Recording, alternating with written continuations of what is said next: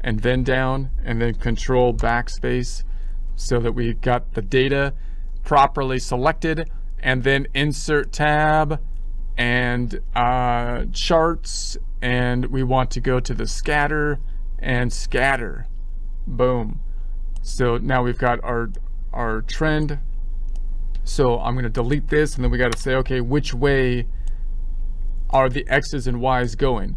Because I lined them up this way, I would expect this to be the X, right? This would be the X side. And you kind of check by looking at the bottom and top. So it goes from 0 up to 50.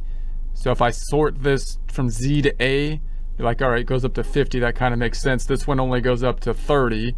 If I sort this from Z to A, that kind of makes sense. So it looks like this one is the miles per gallon, which is what we would expect.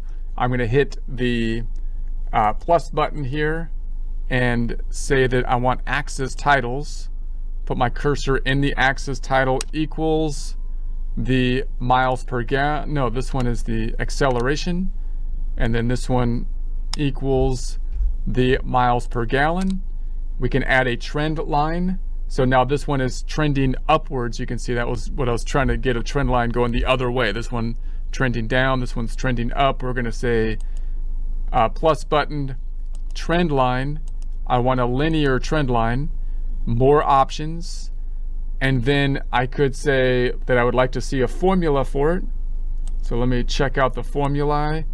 There's our formula. Can make that a little bit larger. Home tab.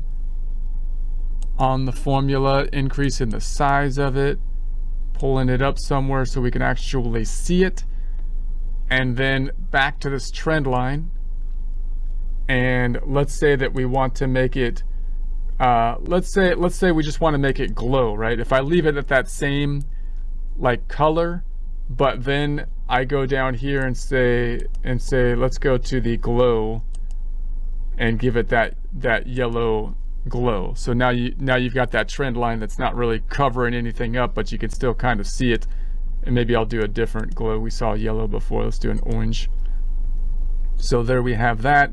And so there's that relationship. Now let's build this one more time, but this time taking the information from the table on the left.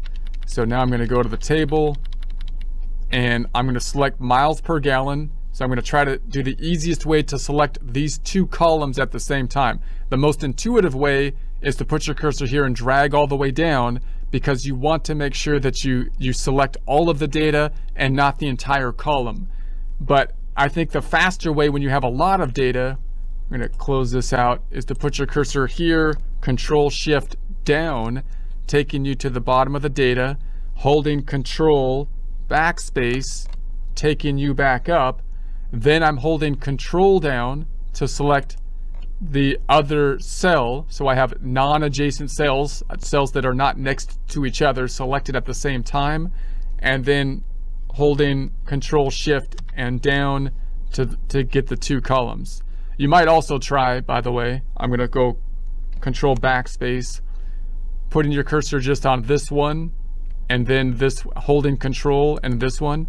So now I've got these two non-adjacent cells by holding Control, and then hold down Control Shift and down, but then it really only hits the second one. So you can't really, then Control Backspace. I'm going to put my cursor here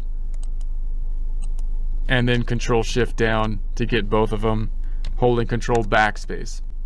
All right, so you could experiment with different ways to do that. But going back up, we're going to go to the Insert tab, the charts, and make the good old scatter. And before you enter the scatter, by the way, you might want to position where you want it to go, right? So I might try to kind of move over here, even though I still have those other ones selected, so that the scatter hopefully will be generated somewhere over here, right? So I can go Insert and then Charts and then give me the scatter. And so now I can just drag it right here, so it kind of put it in the middle of the screen where I'm currently viewing, you know, which is nice. And so then I can just do my standard thing here. I'll do it fast because we've done it a few times and we're running along on time. So we're going to say that let's add some axes. So the chart title, the axis titles. So this is going to be equal to, and I'm going to say the miles per gallon. And then this axis, scrolling to the right, this axis is equal to, we're going to say the acceleration, going back to the right. And then we can add a trend line if we so choose. Trend line, linear, more options. We want this to be, we want to see the formulae down here. Give me the formulae. There it is. Let's make it larger. Home tab. I got to be selected on it. Home tab, font group, increasing the font size, grabbing it, pulling it up a bit, clicking on that trend line. So now I have the trend line information on the right, and I'll go to the bucket. And this time let's change the color of the trend line to like orange maybe, and then make it glow. Middle tab, glowing. It's nice when stuff glows, and it's the green glow, green and blue. I think that's not good for color blindness, is it? I don't know. I don't know what I'm talking about. And let's make it, I did orange before. Well, we'll just do the same. So I'm going to close that out. So that's the general idea of the scatters.